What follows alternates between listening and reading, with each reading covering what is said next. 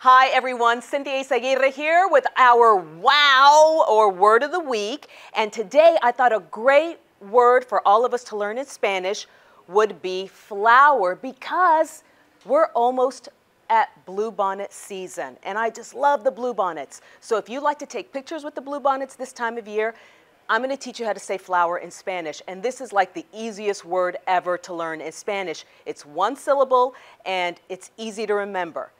Flower in Spanish is flor, F-L-O-R, easy as that, flor. And I hope that you have a beautiful day, just like the bluebonnet.